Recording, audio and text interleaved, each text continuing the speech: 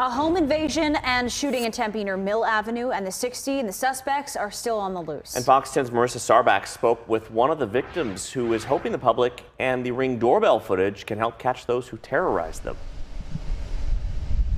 Mark, Christina, we are told this happened around 1 o'clock on Monday morning. Tempe police not confirming too much on this case right now, but they are confirming that there was a home invasion and a shooting. Now, the victim's sister happens to live next door and captured part of this on her Ring doorbell camera. She's just hoping at this point they can catch whoever's responsible.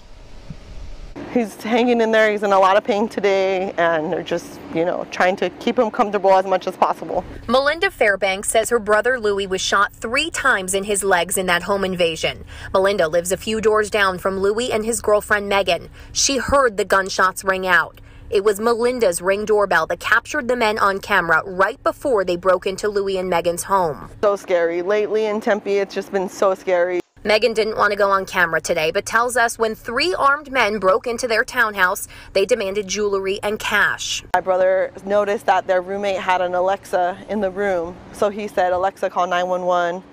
And then the robbers heard him, so they asked, "Who are you calling and why are you calling?" Megan says that's when one of the men aimed his gun at Louis's head and pulled the trigger. She says the gun jammed, giving Louis a chance to fight back. Was choking him, and then the other robber shot my brother in the leg, and then one time on one leg and twice on the other leg. And Melinda and Megan say detectives on scene told them they are investigating another home invasion in the same area from a week ago, but Tempe police have not confirmed another incident to Fox 10. Megan and Melissa are hoping someone will come forward with information leading to an arrest while Louis recovers. She's just trying to recuperate now. We're just grateful that he's still alive.